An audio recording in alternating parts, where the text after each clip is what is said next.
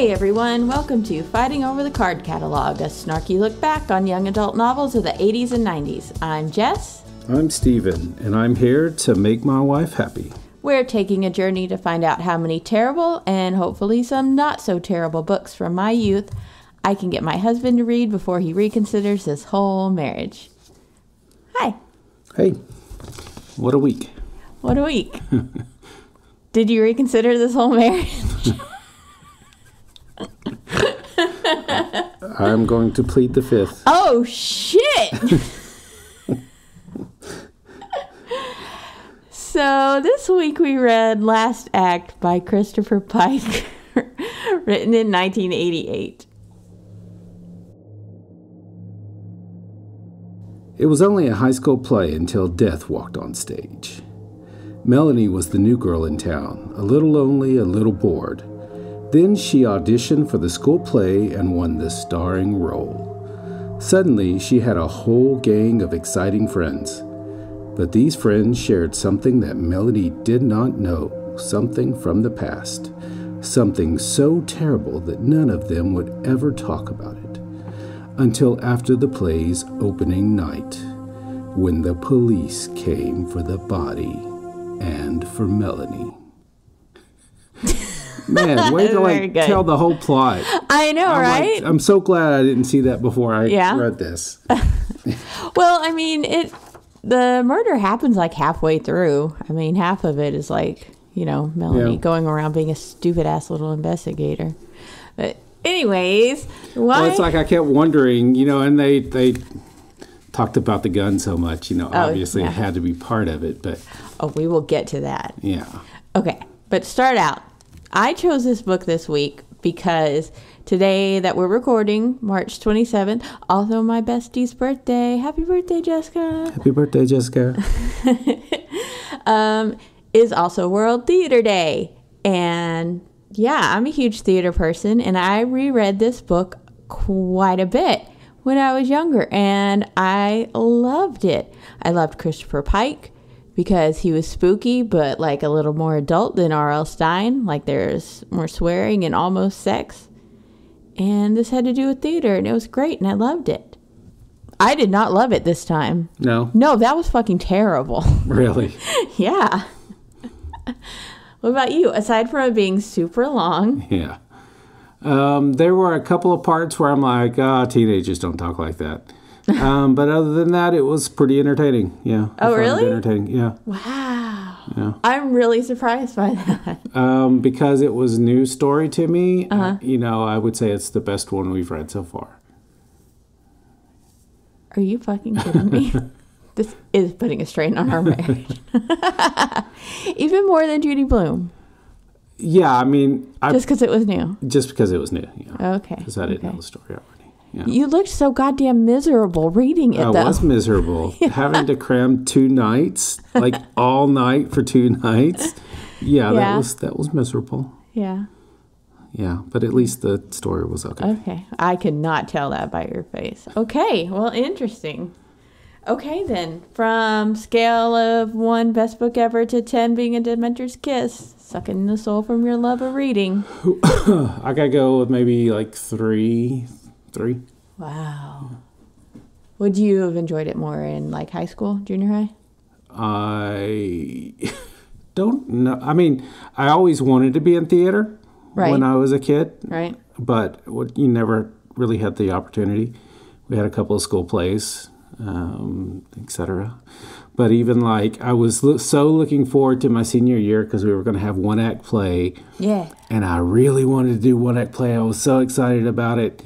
And none of the teachers would sponsor it. So they just completely skipped my senior year doing 1-act play in school. That is so sad. Yeah. And buck wild. Yeah. I bet now Palestine has a great theater program. Well, Palestine School had a great theater program. Like they have its own theater auditorium that's separate from all, from basketball courts and all that stuff. No sharing cafeteria or anything. They have I bet they share with band. Own dedicated theater room. And actually, when I went there as a freshman, I took technical theater. Hell yeah. Yeah. Which was building sets, doing makeup, doing lighting, all of that fun and great stuff that you also my enjoy. jam. Yeah. And I really enjoyed it. But then I went back to Westwood and Just no theater at all. Yeah, no theater program itself. All they had was one act play. But so no class to learn anything to do. Okay, so I bet they didn't perform very well. You had. I guess because I had some people in my grade and around my grade that did community theater. So Palestine's community theater is great. Yeah, so there could have. I mean, we would have had some people who were really good. Yeah. And like I did debate for UIL, and I had a partner that did debate also. He would have been good. And there were several people who would have been good, but they didn't get to train. Technical aspects, but so sad. Yeah. So anyway, the whole reason I was talking about that is I don't know that I would have necessarily what's the word I'm looking for? I don't know. It wouldn't have been interesting to you? No. It wouldn't have spoken to you? When you feel what the other people are feeling. Empathized? No, I wouldn't have. That's the word. Related. Damn, I hate when that happens. I don't know that I would have related so much. I mean, I could have related to moving to a new school, certainly. Yeah, maybe I would have liked it better in high school. I don't know. I probably would have given it a 3 back in the day. Only read sci-fi as a teenager. Right. But yeah, man, I got to give it a 7 or 8 now. Yeah. Just hard, huh? Yeah. In what sense? The writing is just really bad. And I mean, I have a lot of issues with the theater stuff itself, which I will get into. Yeah. But yeah, there was just like so much exposition and stuff that, that's the sort of stuff that bothered me that didn't bother me when I was like 12. Yeah, that's like me watching like a military movie and being, that's totally fake. Yeah. They would never act like that. That's not how you salute. Exactly. He's wearing his uniform wrong. I'm going to give you a lesson on guns in the theater. Yeah. But okay, let's get into it then. So Melanie is this new-ish girl in school, having moved from San Francisco to Careville, Iowa, to go to Care High. What is that? After her parents' divorce. Her mom was like a raging bitch who just like did not care for her daughter at all. But her dad's cool, so they moved there together. But she started towards the end of the year prior. So they're during the summer, and now it's fall. So maybe Melanie's mom not caring for her is why Melanie has body issues with herself and other people. Like, I pulled a lot of quotes of what Melanie said. She's like, maybe it's my deodorant or my shampoo. Yeah, I must have dandruff. That explains it, why she doesn't have any friends. But she meets Susan Trells in trig class and helps her cheat after she judges her. Melanie knew Susan was more attractive than her individual features warranted. Her eyes were pretty blue, but her face, though tan and unblemished, was a bit too round. Her energy was her saving grace. Watching Susan for even a minute, you could tell she got a lot out of life. Plus, she was tall and blonde, and nobody, male or female, could argue about that chest. Since Melanie herself was rather dainty, or flat, depending on her mood, in that area, Susan was not someone who could ordinarily arouse her sympathies. Damn, Melanie, you're not arousing my sympathies. I can see how you would focus on a lot of that. I guess I was trying to read so fast and get through it. I wasn't focusing on those little things. But yeah, I can see. Yeah. But Susan's all grateful for the help, and they have lunch together. But lunch means more issues because there's food. The cake was tempting, but chocolate carried on in her body like an acne virus. Now, is that an old wives' tale, or has that been proven true or false? It's an old wives' tale. Okay. I'm pretty sure Sydney's talked about it on Sawbones. Yeah, check out Sawbones. That's a great podcast. Great podcast. It's also Sydney's birthday. Happy birthday, Sydney McElroy. You'll never hear this, but that's fine. We know you listen every week. Okay, and then this is where, her mom's thoughts really come in. Before the Dark Ages, I'm guessing of the divorce, her mother had said that she was a born aristocrat, and it was her true face that was fine. And it was true her face was finely structured. The stress of the divorce had caused her to lose weight, making her cheeks somewhat hollow, and this served to emphasize her delicate appearance.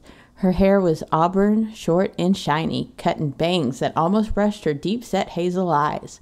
When the sun was bright, her skin dotted with freckles, and after the past summer, quite a few were gathered around her nose. Her lips were her best feature, a deep rosy red and heart-shaped.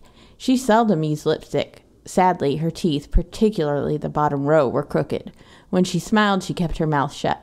Also, she was short, 5'2" in heels. God damn, she thinks a lot of herself. Oh. Except for her teeth. That was a description of herself? Yes. Yeah. Anyways. So, Susan's super interested in Melanie's interest in boys. And she introduces her to Mark, spelled with a C, that Melanie's already been crushing on. Mark's going to be in this play that Susan is directing, and we learn a little bit about Melanie's theatrical background. At her old school, she did sets first, which is obviously awesome, for A Christmas Carol. And when the ghost of Christmas Past had an asthma attack, Melanie went on for her. And then the director kept her on for the entire run. Right. That's not going to happen. I'm sorry. Unless that kid was in the hospital for forever. Yeah, I was going to say, just fuck that kid. What the fuck? So, he did all that work and he still wasn't any good. So let's just replace him. And then Peter Pan got appendicitis, so she got that part too, without ever auditioning for Peter fucking Pan. Yeah, and she knew it. Yeah, 10 days before they opened. That's a lot of fucking lines and flying. Yeah. And shit to learn. Stage cues and yeah. Yeah, so already I'm like, yeah, I'm having that. Now, I mean, if she was there doing sets or something and she saw everything, I could see having a jump on it. But yeah, having a jump on it, sure. Anyways, we meet football bro Steve, who wants Mark to come back to the team, but he won't. We learn about Mark's best friend Clyde, who used to be quarterback while he was wide receiver, but Clyde got injured. Susan, he'll be all right, but won't play football again, ominously. Next, we meet Rindy, Rindy, though Melanie has already met her getting into a fender bender earlier that year. Rindy is rich and beautiful, but everyone thinks she's a snob and doesn't like her. Rindy is short for Marinda or Dorinda, if you were wondering. I've never known a Miranda. I've known a Miranda. Yeah. No, it's Marinda. Susan tells Melanie that she has to audition. The cast didn't like the first choice for a certain role. So she gets into auditions, and apparently the whole fucking set is built already. We learn why, at least. And I was like, okay. They borrowed it from a junior college, and so that means the flats and stuff were already built, but they're too big apparently, and it touches the theater walls, and actors will have to go outside to make some entrances. You want to bet if that's important later on? So she decided to come to audition for 3 reasons. She got a letter from her old boyfriend breaking up with her. Mark came into the diner where she works, but didn't ask for her number. And her mom called and asked if she was going to take drama, and she said no. And her mom replied with, "That doesn't surprise me." So, yeah, she showed up at auditions. First, she meets Carl, the stage manager, and she's a little judgy about him too. He comes off as a junior high kid, but he's in high school. Yeah, and that because he was so nice, that immediately made me wary of him. Yeah. Thinking he was going to be the bad guy in the end. Yeah.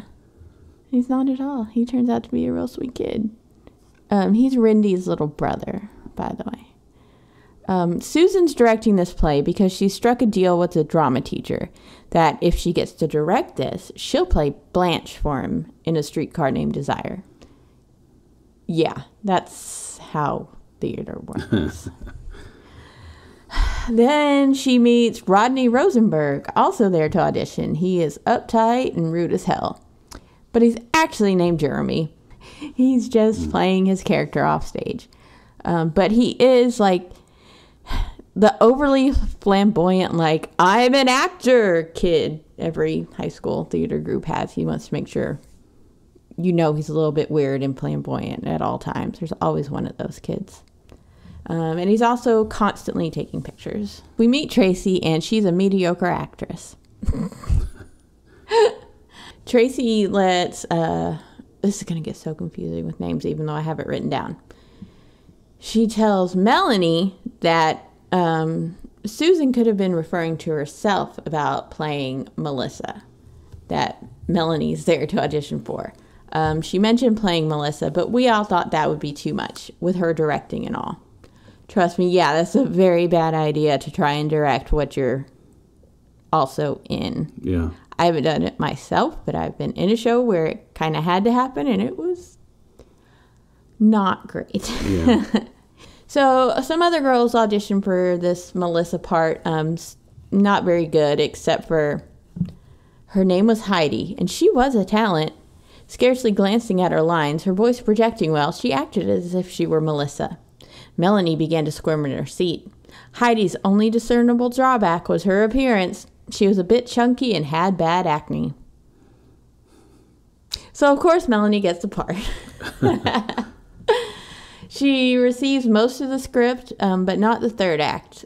Susan, Mark, and Jeremy had found it in an old bookstore, and both Jeremy and Susan say the other one has the only copy of the third act. So that's all weird. Melanie's dad is a salesman and is basically like literally never at home. She's been in school for a few weeks at this point, and she legit hasn't seen him this entire time. It's just weird. But I mean, not so weird because I don't think we ever see him again in the entire book. So a quick summary of the play. Just after World War II, Charles, who's played by Mark, is soon to arrive home from the war, missing an arm. His wife is Rhonda, played by Rindy. Melanie plays their friend Melissa. Jeremy plays Rodney, who is discharged from the military for being buck wild with his gun and just his general self. Rhonda and Rodney have probably been getting it on while Charles has been gone. Tracy is Mary, Charles's sister, and there's all sorts of personality conflicts, and Melissa shoots Rhonda at the end of Act 2. So that's basically it. The first rehearsal, okay, this pissed me off. They aim to get through the first 2 acts for the first time that afternoon. Yeah. Apparently they do, aside from a party scene, but there's no way they get the blocking done for that much of the script that fast. Right. Just no way. The sun is still out when they finish. Right. No. Also, the gun. So they're using a real gun of Jeremy's, a Smith & Wesson 38, and blanks. They just carry it all around, leaving it around the set, just real casual, like it's fine. It's just blanks. Okay. So a real gun, you could probably guess, should never, ever, ever be used, even with blanks. Even like prop guns that you can buy from prop warehouses and stuff with blanks can be dangerous because like they can emit gas from the front and sides and stuff. They're plugged so nothing comes out at the end. Or a starter pistol you can use with primer loads, which I'm pretty sure is what we used in the one show where we had a important prop gun and used it a lot. I'm pretty sure that's what we used. It's still real and potentially dangerous, but okay, so I'm going to go off of my experience of that show, but it was 11 years ago, so I might be a little bit hazy. Which show? It was Postmortem. Okay. Directed by my brother. And you guys used a pistol? Starter pistol. Starter yes, pistol. I'm pretty sure. So like one they use at track meets. Yeah. Yeah, okay. But it still looks totally real, and Right. it's heavy, and yeah. My ex was also in the show, and he was also a pyrotechnician, so that was pretty handy. Because he was basically in charge of loading and unloading every night and like trading those of us who had to use it. And then the stage manager was in charge of it during rehearsals and shows when it wasn't on stage too. We also informed the police department whenever we were going to be firing it because it was 2 blocks away. Oh, yeah. Yeah, I mean, the theater's right downtown, so Right. gunshots, yeah.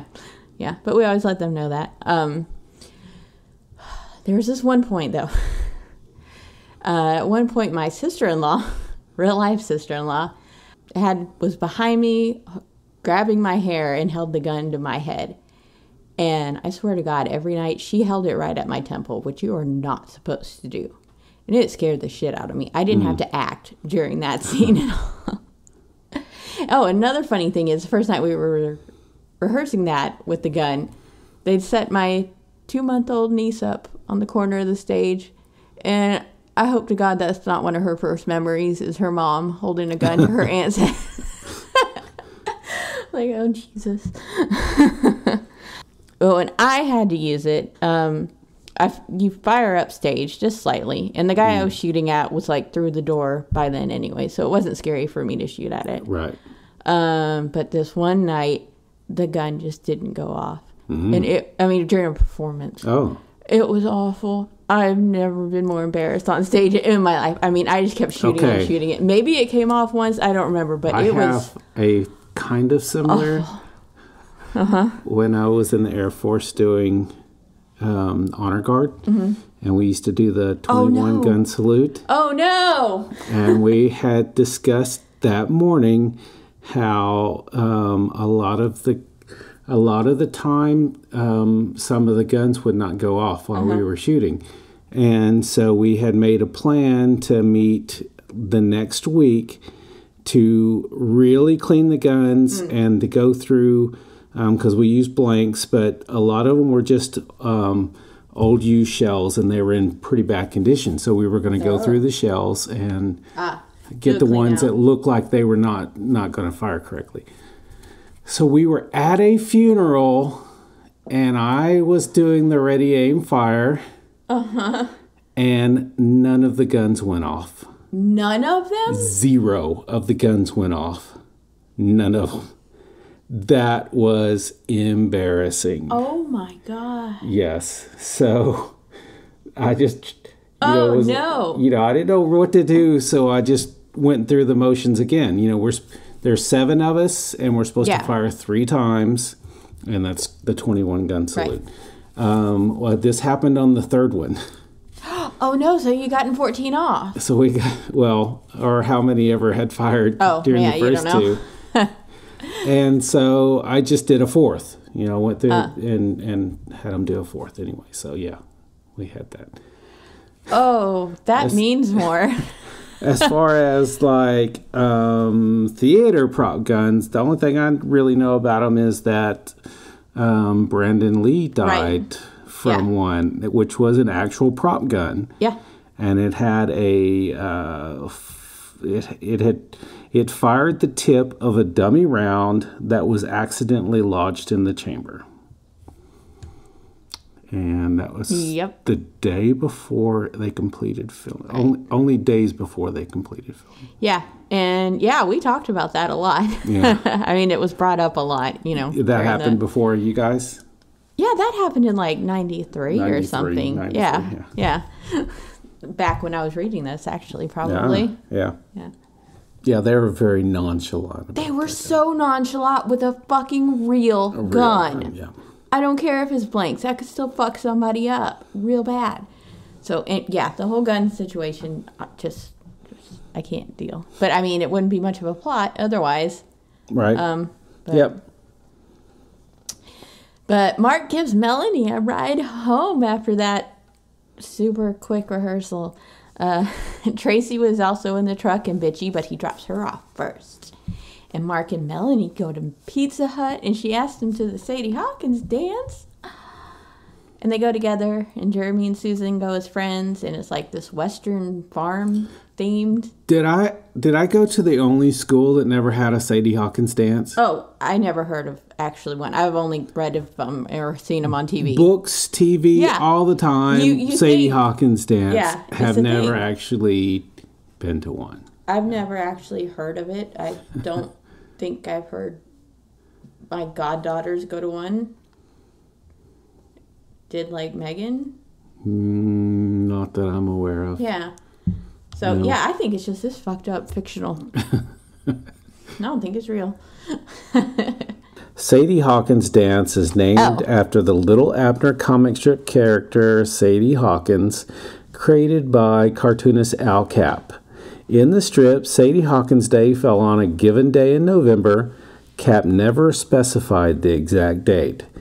The unmarried women of Dogpatch got to chase the bachelors and marry up with the ones that they caught. Ew. So I guess it's better that it's just asking boys to a dance now, yeah? Yeah. Or yeah. Maybe not now because we don't believe it really. Well, and yeah, girls should feel comfortable asking guys to dances. Obviously. On any of the dances, not just Sadie Hawkins dance. Yeah. And me as a shy guy wish that girls would have asked instead of... I never would have been able to do it, but yeah. I think if I just been the type of person to do so, it wouldn't have mattered if it was a regular dance. Like, I feel like, girls would ask. We didn't have like the whole structure around only guys can ask girls. I don't think. I don't remember it being a big deal. I think I remember like having conversations with girls that were friends at that age, and they were like, "Well, that's the guy's responsibility." Oh. Yeah. You were also in Texas. There were a lot of gender role specific things. So Tracy was being a total bitch, of course, during this entire dance, and Melanie said, Tracy was continually encountering complete bitches and complete bastards. They chased her throughout the universe. Too bad Melissa didn't murder Mary instead of poor Rhonda. They got to the reservoir after the dance, which is apparently where all the kids go. And Mark clearly doesn't want to. But he and Melanie go for a walk and start making out. And she keeps messing that up because she's like fucking obsessed with him and Rindy ever being together. Even though they weren't, because she was his best friend Clyde's girlfriend. And she's right now in the woods smoking. Maybe watching them. Super cool and creepy. The end of that night, Susan gives her Act 3. And we learn that Charles tricks Melissa into telling the truth about murdering Rhonda. So she blows her brains out at the end of the play. I don't really know why that had to be kept a secret for however long before she gave her Act 3. But 3 weeks later is opening night. Rindy and Melanie get into costume and makeup together. During rehearsals, the whole awkwardness from the accident last spring slipped away, and they weren't really friends, but they could tolerate each other for the rehearsals and performances. Yeah, it sounded like they were kind of becoming friends. Yeah. They put it behind them, and it was pretty. They seemed cool. Carl shows up with a dozen roses for his sister Rindy in the dressing room, and he asks if she would mind just 11 and takes one and gives it to Melanie. Carl is sweet, but that was giving you suspicions. And again, I thought he was going to be the murderer. Heidi, the fat actress, busts in with a bone to pick with Susan. She didn't get these free tickets in exchange for keeping her mouth shut, not annoying Susan about the auditions and stuff. So Susan gives her a few and tells her to leave.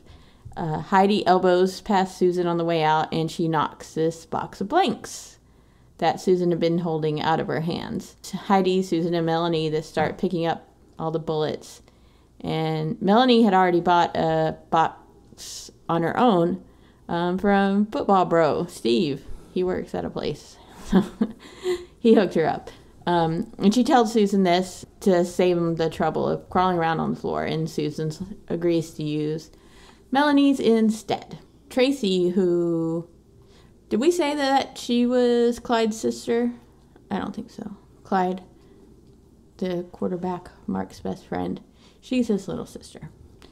Anyway, she's messing with the bottles of booze that Rindy's character, Rhonda, is supposed to drink during the show. She puts real whiskey in the mini fridge on the stage.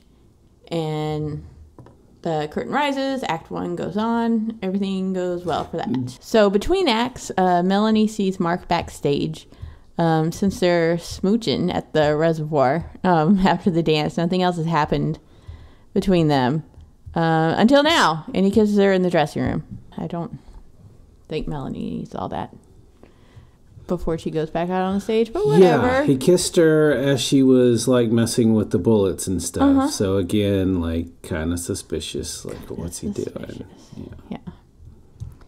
During Act 2, the curtain comes down while they change their costumes, and we're at the murder scene. Melanie fires a pistol as they'd rehearsed at Rindy, and Rindy seems like genuinely scared through like their whole scene, and she yells no when Melanie fires a pistol. And don't. Oh. Don't. Which was part of the script, but then she was supposed to follow up with something else. Yeah, like something. But we were friends. I thought we were friends. Yeah. But she didn't say that. And Mark, as Charles, rushes out to check the body, and he says she's dead. But he says it as Mark, because Rindy has actually been shot to death. The next chapter begins with Melanie in a jail cell. Her father's on a sales trip, so her mom had to post bail for her, and she's not happy about it. We meet Captain Crosser. I guess he's a detective? Yeah. Yeah, okay. And he tells her that a wad cutter, not a blank, had been loaded into the gun, and that's what caused Rindy's death. And Melanie's fingerprints were all over it. Spend some time questioning her, and they seem to like strike up a little rapport, and he lets her go for now. And when she gets home, her mom calls, and she is super pissed about that $10,000 bail fee and about having to pay for Melanie's lawyer. His name, this isn't going to be funny to you yet. The lawyer's name is Claudia Schaefer. So you know Claudia Kishi from Babysitter's Club. Okay. In the next book we're reading, we meet Dawn Schaefer. Oh. Yeah, so this name was very weird. Anyways, Melanie acts like it's a huge hassle to explain to her mom what happened. Nobody's taking this very seriously at all. I mean, they're taking it seriously monetarily, but nobody seems concerned. Melanie doesn't seem concerned that she's been accused of murder, and her mom doesn't. She only seems to care about the money, and it's like, what is going on? But then her mom says it's a good thing her dad has full custody, because if Rindy's family sues, there's nothing for them to take. I don't exactly know where this fit in, but I pulled this quote after Melanie learns about the autopsy. They'd already cut Rindy open like a side of beef, and she had been so beautiful. So Rindy's funeral is the day after, and Melanie creeps on it from behind some bushes with binoculars. Like, that's not at all suspicious. No other young people are there. Oh, you left out the part where Rindy's mom punches her in the face. Oh, yeah, Rindy's mom punched her in the face. So I'm pretty sure she figured out she wasn't welcome at the funeral. Yeah. But creeping on it, come on. That's not a good look. You should have just stayed away. Anyway, there are no other high school kids there aside from Carl, Mark, and Susan. Afterward, Carl takes a walk and Melanie follows him. And Carl tells her how if he's out of town and people see Rindy's picture in his wallet, they ask if it's his girlfriend, and he says no, it's his sister. Girlfriends come and go, but sisters are forever. It's like the one moment of true sincerity in the whole book. But if you were all suspicious of him, it probably didn't come off as sincere, did it? No. Poor Carl. Carl tells Melanie all about Rindy and Clyde's accident. Rindy and Clyde were like the golden couple of the school. Clyde was like this big, quarterback on the football team, and Rindy's his rich, beautiful girlfriend. And he says, the girls envied her and the guys resented her because they couldn't have her. She couldn't win. It's weird how no one was jealous of Clyde. People are weird. People live in a patriarchal society. That's what we're taught to do. Be jealous of other girls. And yeah. One night after a drunken party, they spent a lot of time wondering where the ducks in the reservoir go, just like Holden did in The Catcher in the Rye in the winter. Have you read Catcher in the Rye? I don't believe I have. Wow. No. You would have really jammed on it back in the day. Yeah. Yeah. I can't stand it now. Holden Caulfield's a terrible person, but yeah, I loved it back in the day, and because he talked a lot about people being phonies and stuff. But yeah, I'm surprised I haven't read it, because I did at one time go through and read a lot of things like that. Mm-hmm. A lot of Dickens and For Whom the Bell Tolls, and a lot of classics. Mm-hmm. But that's not one of them. He's super relatable as a teenager. Yeah. But yeah, read it now, and it's just, whew, he's just an annoying little rich shit. And yeah. But anyways, he wonders where the ducks go in the winter in Central Park. If somebody comes up and collects them, or if they fly away, or what. And he obsesses over it. And it's a metaphor, of course, but for his growing maturity and stuff. But anyways, that's not important to this book. They want to go out to the reservoir and see if the ducks are there. But there's icy roads, and the car, Rindy's driving the car, and Clyde is seatbeltless, and they, run off the road, and Rindy's not hurt, but Clyde is paralyzed from the waist down. Oh no. And it's the saddest thing in the world that their quarterback, that's the most important thing, is now hurt. And now Mark quits the football team too, because his bestie's not there. And Clyde moves out of town to this place called the Teller Home, which I guess is like a rehabilitation place or something, but he doesn't want to come back home. Anyways, he prefers it there. Clyde said, oh God, the names in this stupid book. Carl says his legs are wasted, but he has some use of his arms. It's been almost a year. I hear he's well enough to leave the hospital. He stays, I think, because he doesn't want to have to deal with everybody's sympathy. Immediately after this, Melanie goes, but what about me? I'm in a lot of trouble. Jesus fucking Christ, Melanie. Have some empathy. Jesus. So Melanie's hearing starts off well. But then, up pops a letter she'd written to that ex-boyfriend in San Francisco. She'd written to him about being cast in the play and how she got to kill that awful girl who hit her car last spring. Captain Crosser had found it and he had to turn it over. Melanie's really upset, obviously. She thought he was on her side. But he's working for the hangman. Jesus Christ, it's his fucking job, yeah. Melanie. What are you doing? He doesn't know God, you're you. dumb. He don't know you. I mean, like I said, they struck up a little rapport.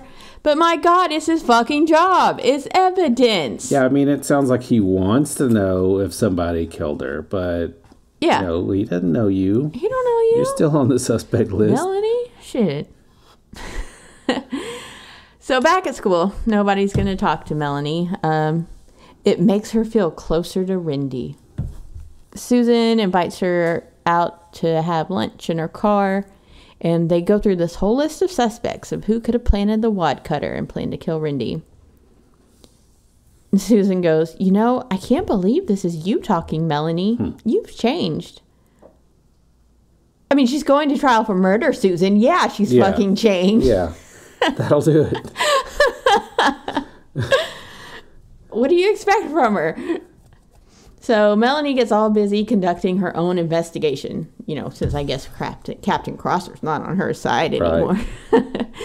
She talks to Heidi after cheerleading practice, and she says Heidi was a member of the cheerleading squad, her chunky hips and bad acting notwithstanding.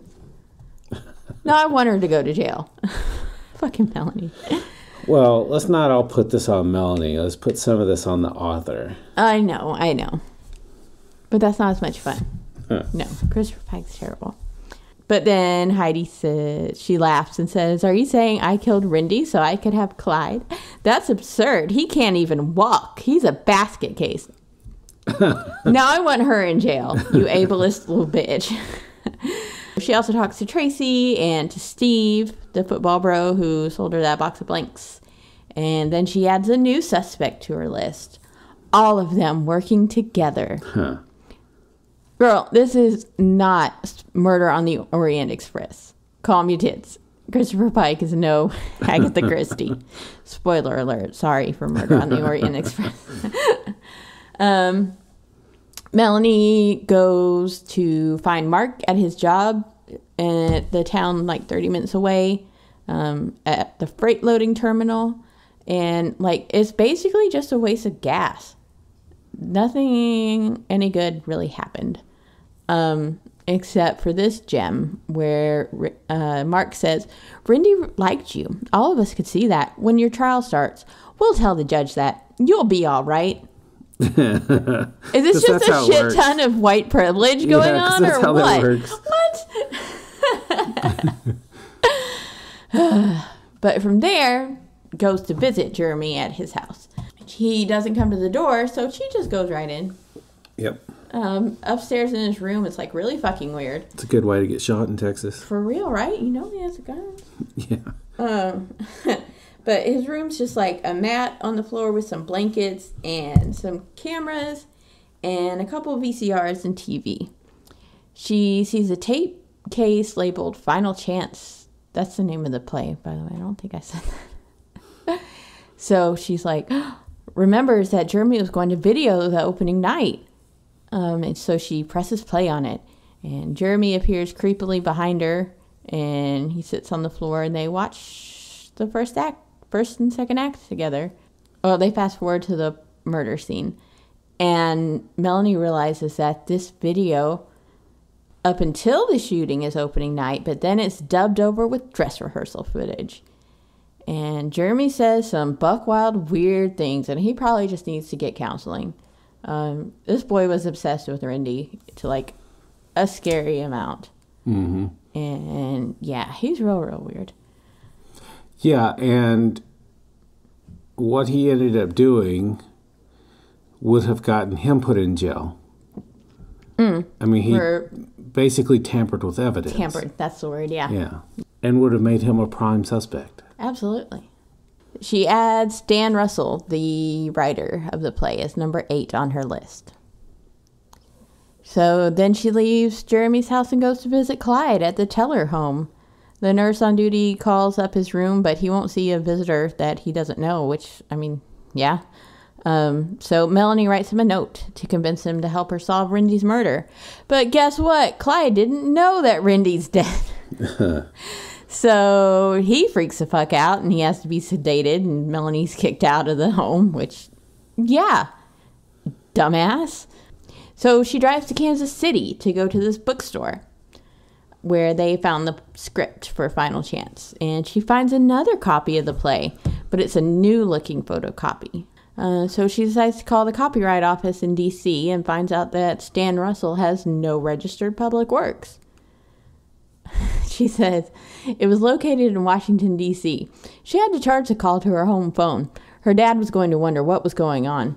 I think he's got some bigger worries about you right now, girl. I mean, I get long distance was a way bigger deal back in Oh, yeah. '88, but Yeah. not bigger than murder. As my mom can attest with my brother. Oh, what did he do? Was he talking to girls? Yes. And he had like a $400 phone bill. Oh! And we were so poor. We were so poor. And that was probably about 88 or so, maybe? Yes. 88, 89. How much that would be now? And so she told him, you cannot do this anymore. You know, she was working nights for the prison and raising 2 boys on her own. My dad gave her $175 a month for child support. And yeah, the rest of it was from her. Yeah. Her working at the prison and was a low position at the time. Yeah. And just, you know, she couldn't afford that. No. So she called the phone company and got them to set up a payment plan so she could pay it off. Wow. And the next month, there was a $500 phone bill. Yes. Your brother is dumb. And I'm sorry, Todd, if you ever hear this, but boy, you were dumb. So that's what caused them to have a big fight in which she told him, if you're not going to listen, I can't have you live in my house anymore. That's fair. And that's when he had to leave. Wow. I think he was a junior in high school at the time. Wow. No, Horny I was a freshman, so he would have been, a junior in high school. Yeah. $500 is $1,048. Yeah. Now. Wow. Yeah, that was probably close to. I mean, she probably made about $17,000 or $18,000 a year. Yeah. At that time, so I mean, those 2 phone bills were close to a month's salary. God damn. Yeah. But still not worse than murder. Still not worse than murder. But pretty fucking bad. I mean, if she murdered him, I wouldn't have blamed her. Yeah. But, whatever. But when she gets home from Kansas City, she calls up her old buddy, Captain Crosser. And together they go over the suspect list, which is everyone who is in the play. What is he doing? He's not doing his job very well. Yeah, he should not be talking about an ongoing investigation with the prime suspect. No! Ugh. So, Melanie then suggests that the cast re-perform the play to help them find the killer. And so they do a week and a half later. The only difference is that since Rindy's dead, Melanie's going to play Rhonda and Susan will play Melissa. And on stage, Melanie begins to wonder if Rindy had possibly planted the wad cutter herself in a suicide type attempt, because nobody in school liked her after Clyde's accident and all that. And after Melanie's character is killed, she watches the 3rd act from backstage. They do all this in front of an audience. Yeah. That is not fucking necessary to reenact this play. Yeah, it's like or to even do the 3rd act. They not only force these kids to do it, because a lot of them didn't want to do it. No. They not only force these kids to go through this again, to act in this play again, they sell tickets to it. Yeah, it's like, hey, let's profit off this train wreck of murder. What? And I mean, some of the other kids should have trauma from this. Yes. I mean, none of them seem to. No, but they said it seems like they come there hoping that it happens again. Yeah, I mean, I guess I can't blame the audience members so much. They're in Careville, Iowa. There's not a lot else going on. But, yeah. Anyone involved? What? Ugh. Anyway, she wanted to see what she had wanted to see out of Rindy's eyes. And now, even if it was all just make-believe, they had shared the same death. How close could 2 people get? Yeah. Girl, you didn't die. Shut the fuck up. But how close can you get to somebody than murdering? So, but during that while she's watching the 3rd act, Melanie, basically convinces herself that Rindy killed herself. That night, Melanie has a dream about this beautiful girl in a basement playing Scrabble. And the girl gives Melanie 10 tiles, even though that's not normally how many you use. But she tells her to create 2 names with them. And Melanie realizes this girl is Rindy. And so she starts to form Stan Russell, the author's name, out of the tiles. But the telephone wakes her up before she can figure out the other name. And it's good old Captain Crosser telling him he wants to see Melanie at the station at 1 p.m. It's 9 a.m. now, and he asks her, what she's doing in the in-between time. And she's like, oh, staying home, probably going to clean some. And he's like, yeah, that sounds good. And then he explicitly says that she should drive straight to the police station later. So, of course, when Susan calls to help, to ask her to help her and Mark strike the set, she goes right on out. Yeah. I cannot deal with this bitch. I just cannot. And Mark's not there, so Melanie and Susan get started. And, of course, they're talking, and Melanie gets all blabby and tells Susan how she thinks Rindy planted the wad cutter herself and how that could have happened and how depressed Rindy had seemed. How she probably felt guilty about Clyde and no one in school liked her. And so, naturally, she'd want to shoot herself, obviously. As they work sorting out props and everything, Melanie thinks back to her dream from that morning, and she realizes Stan Russell can also be formed into Susan Trells. Dun, dun, dun. Ta-da-da. So she, starts to panic pretty hardcore and tries to open this emergency door to set off the fire alarm, forgetting that Carl had rigged it. Okay, this is another one of the stupid ass things. For this fridge on stage, Susan wanted to just have the light from the fridge during the murder scene, which does sound very dramatic and nice. Not mad about that. But they didn't need a working fridge on set. They could have just put a light in there. Right. Because the power that the fridge pulls fucks with all the electricity, and so it makes it so the emergency door won't go off when opened. But I'm just like, I can't imagine the stupidity of running a fridge. A, that would make noise. Yeah. And yeah, pulling so much power, theater can't afford that. Yeah. And then obviously the safety issues with the emergency door. Anyway, so Melanie tries to open it, and Susan notices and tells Melanie how the alarm's disabled. Susan had discovered that during a previous production. So they're using this fridge all the damn time on this stupid little stage. I know it's for the plot of the story, but it's just, oh God, it's dumb. So Susan figures that Melanie's figuring all this out, so she pulls a gun on her, of course, and starts to explain her whole big plan. Susan loved Clyde so much that she needed to kill Rindy.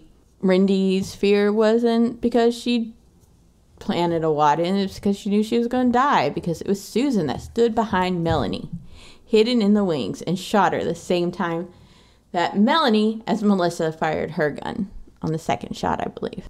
It was so close to Melanie that it shot a hole in her nightgown that she was wearing. But, and I mean, Melanie noticed it, but she didn't think anything of it. So Susan's holding the gun up to her, and Melanie starts worrying about her hair. She's like, my hair, I should have washed it. The coroner would think I was a slob when he tries to take the bullet out of my skull. Yeah. I mean, I guess when you're in danger, your mind can do weird ass things, but that made me laugh more than anything. But guess what? Melanie had put the other gun from under the couch cushion she's sitting on when they were doing. So there ends up being 3 guns, right? Okay, that's what I was trying to figure out. I didn't want to go back and look. But did they release? I think they released his gun back to him. Which, no fucking way. No, I think they have the gun. I think there ends up being 3. Okay. No, because Susan bought that one. The one she's holding right the now? The one that she's holding, yes. Right. That she ends up shooting because she talks about how easy it was to buy. Right. Yeah, because she bought it at like a gun show, y'all. And Jeremy had 2 of them because you have to have 2 of everything.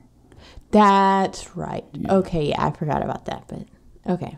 But anyways, hey, background checks at gun shows. Let's do it. Anyway. So she whips out this gun, and Melanie does, and they both shoot at each other a little bit, and they both get hit, but it's fine. They somehow still manage to, like, have a knockdown, drag-out fight. A skirmish. A skirmish, that's a good word, too. Oh, this amused me, too. Melanie calls Susan a bitch, and then a few seconds later, Susan calls her a little pipsqueak. Anyways, the lights go out, and they're, like, fighting in the dark and shit, and Melanie picks up this lamp and hits Susan in the head with it, and it makes a really gross, mushy sound. He described that well. That was nasty. But the lights come back on, and Clyde wheels into the auditorium, and Susan confesses that she killed Rindy because Rindy ruined Clyde. Before this one person, crippled as he was, Susan was ashamed. The ableism in this book is fucking killing me.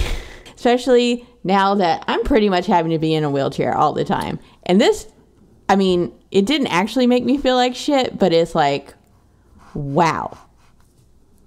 Wow. This disease has ruined you. Shut the fuck up.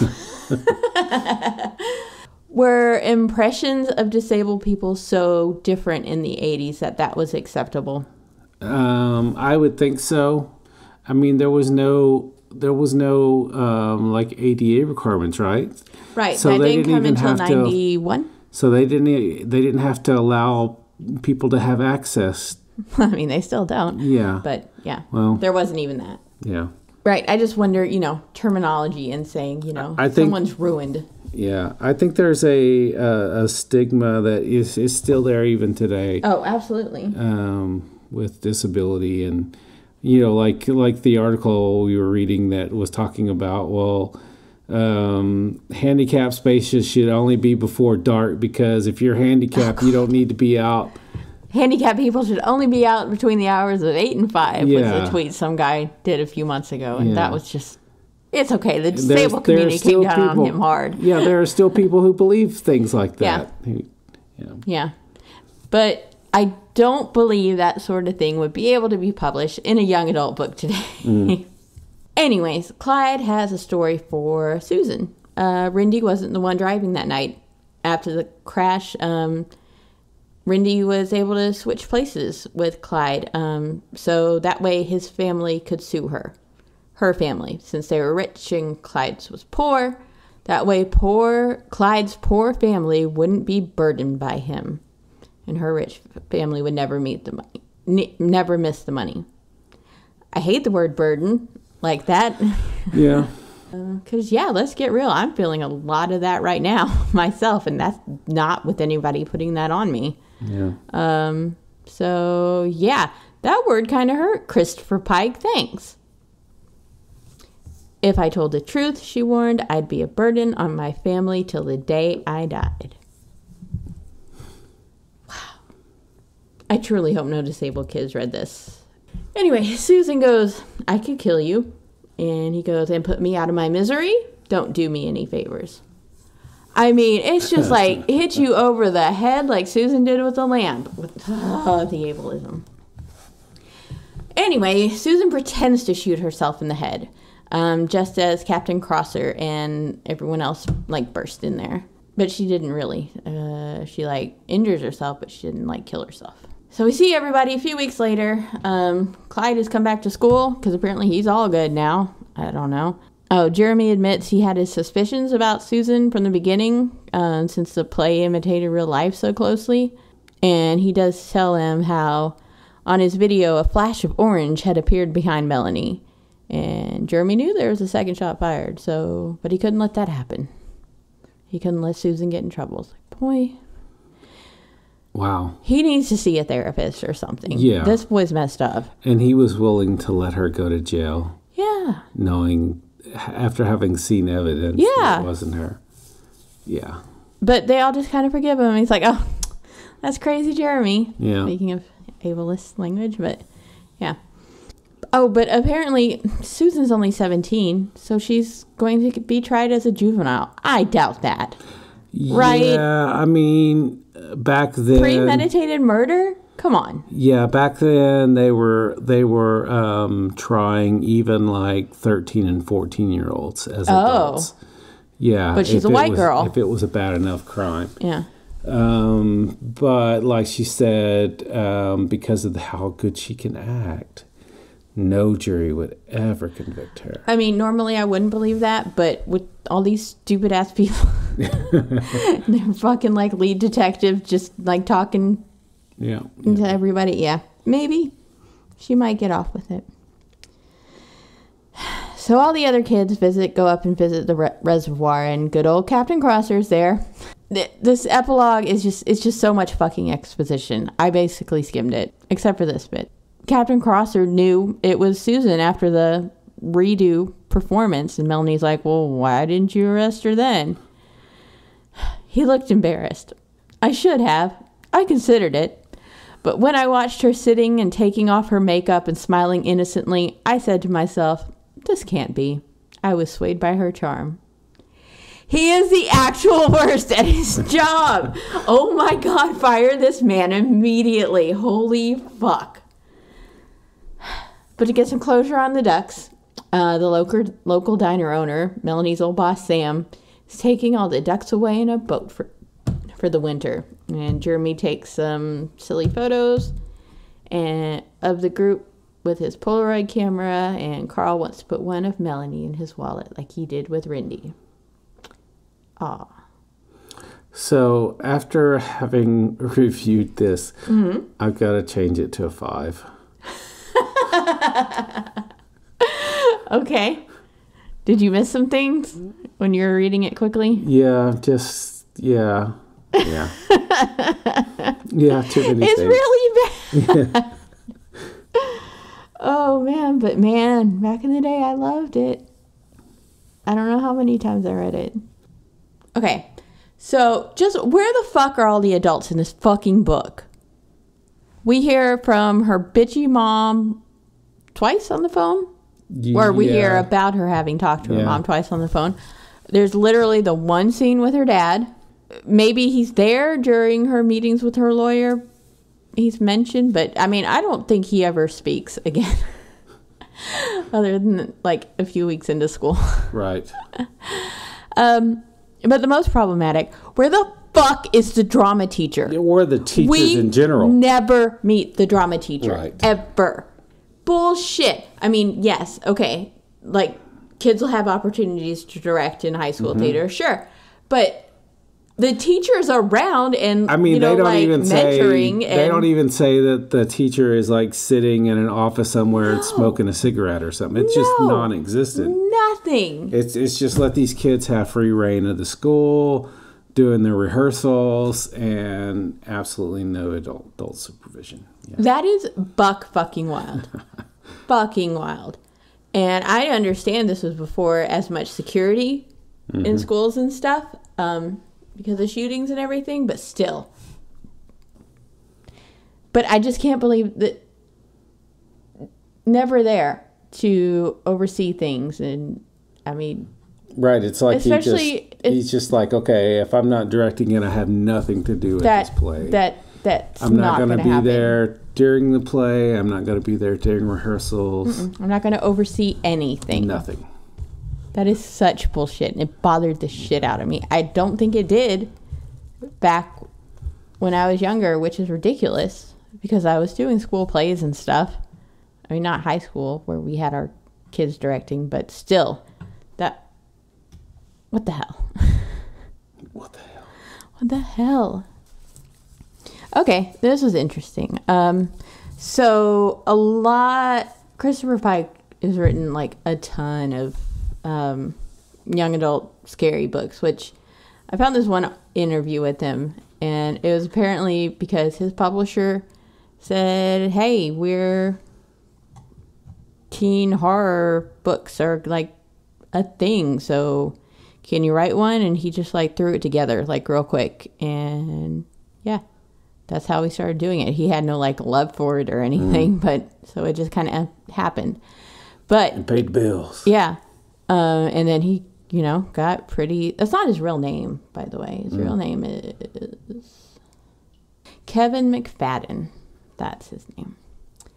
Anyway, so pretty much all the leads of his books are white girls, attractive white girls. And it's kind of understandable, and they point this out in the interview, that like that was during like the Sweet Valley High years. And when we get to that, I mean, so they start like every book saying how they're the perfect size 6 and blue-eyed and blonde-haired, and so it was kind of expected. But okay, I'm going to read you this. It's a long quote about it, that it's interesting. He says, "It was impossible to write young adult in the 80s and 90s and not notice that the covers all had pretty white girls on them and little else. When Simon & Schuster began to publish my books, they were very open with me. They told me I could write what I wanted as long as I sold tons of books. I thought it was time I addressed a few of the stereotypes I was seeing in the field. My first book there was Last Act, this very book we're reading. And he asked if I asked if I could make the main character a normal looking girl. I didn't want her to resemble a model. That worked out fine. If you remember, the only things wrong with her was being 5'2" and her bottom teeth were crooked. Mm-hmm. Anyways, that worked out fine. And 2 books later, I did the Final Friends trilogy and created 2 important characters that were not Caucasian. It may seem silly nowadays, but I felt kind of proud of myself to have a black guy and a Latina young woman on the cover of my books. But then I ceased pushing for a variety of races to play my characters. Was it laziness? I don't know. Maybe.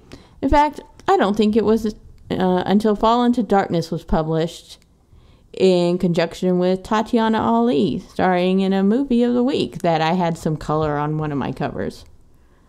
That wasn't Simon & Schuster's fault. It was my fault.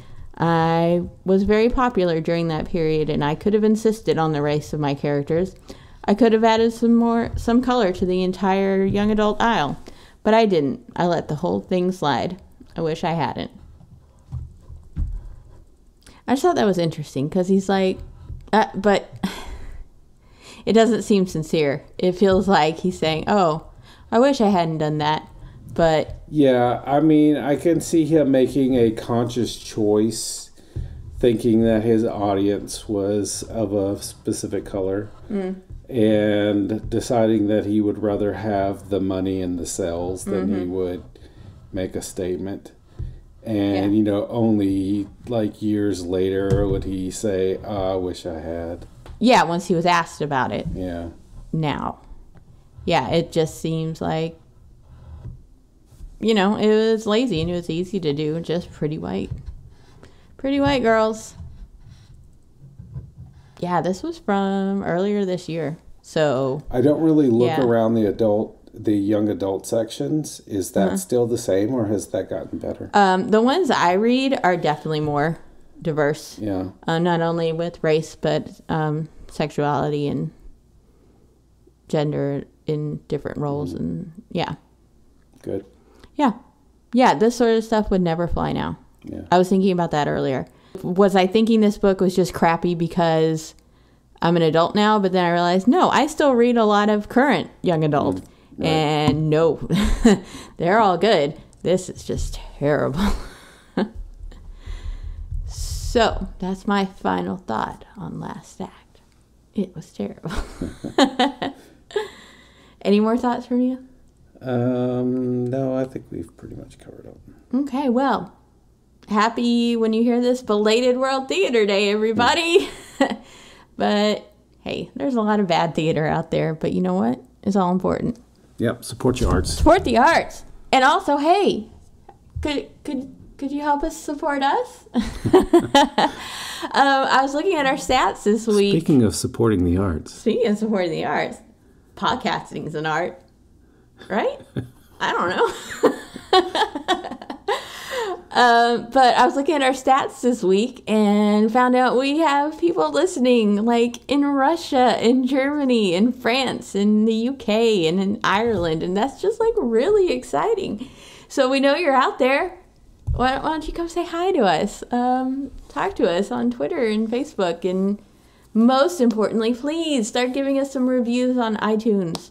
That would be amazing, and we would really, really appreciate it. Is it okay if they give us like really shitty reviews? I mean, if you think we're shitty, let us know, and we'll try to do better. We'll try to take your criticism and thoughts and listen to it and apply it. But trolls can just fuck right. Oh, trolls can fuck off. right off. We can tell the difference. Unless you're one of the furry-headed trolls. Not the new ones, though. The 90s ones that were naked. Ah, yeah. Anyways. Because that's nostalgic. It is. I had a lot of troll dolls, and I would, like, make clothes for them. 6th grade. They were huge in Connecticut. Yeah. Anyways, that's Trolls Cast. Please rate and subscribe on iTunes and all your other podcast places, like Stitcher and iHeartRadio and Spotify and whatever your preferred podcatcher is. Check out our website at fightingoverthecardcatalog.com. Find us on Facebook and Instagram at Fighting Over the Card Catalog. Catch us on Twitter and tweet at us at Card Catalog Pod, or email us at fightingoverthecardcatalog@gmail.com. Our next book, we're going to delve into the Sleepover Friends with number 1, Patty's Luck.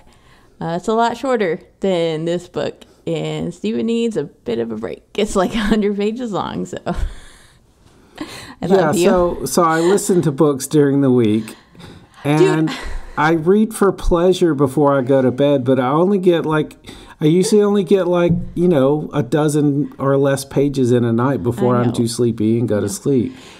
So do you know how hard I looked for like some audio book version of it for you? I tried so hard, but it does not exist apparently. So I tried at least. Yeah, I guess that's the bad thing about going back to old books, because they're not going to. I bet there are some Judy Blooms and stuff. We'll have to look into that when we do more of those. Yeah, I bet more of the actual good literature. There might be audiobooks stuff. Anyways, we'll look into that. I guarantee there's no Sleepover Friends. But I'll look. I love you. I love you. Thank God. We're rereading the books of your childhood. So you don't have to. Bye. Bye-bye.